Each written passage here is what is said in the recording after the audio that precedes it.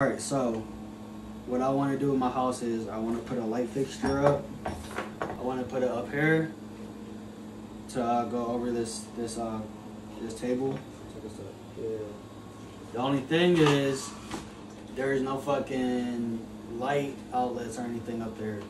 So I'm not no electrician or nothing. So I'm like, let me figure out a way to do this without having to go into walls or spend hundreds of dollars for an electrician. Alright, so I got this from Lowe's. I got everything here from Lowe's. I got this, which is like an extension cord. Comes with a plug to plug into the outlet, into the wall, and it comes with adapters to adapt to the light fixture. And I got this light fixture. I think this was like, how much was this? 20 bucks. Like 27 bucks. This, which we're gonna hang up there, and we're gonna put this on the end. This came separate. How much was this? 20 bucks. This is also like 20 bucks.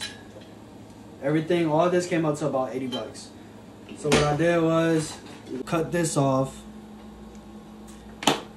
and mounted put the two pieces together right here to convert it to outlet plug. And then we're gonna mount this to the wall and then just run the cord to the outlet. Alright, so because we don't have an actual light fixture, we have to actually make these hoses, and we're gonna screw these into the ceiling. So we're just gonna put this in a couple times. Screw that in there. Should be good to go. Alright. We got it all together. This is the final product.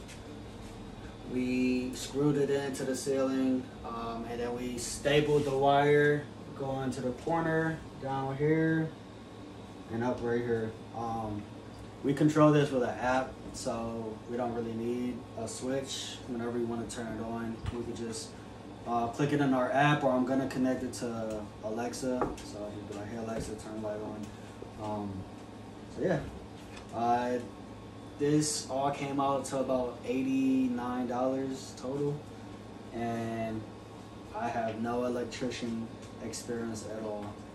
And you can get like different types of frames or anything, chandeliers or whatever from Lowe's.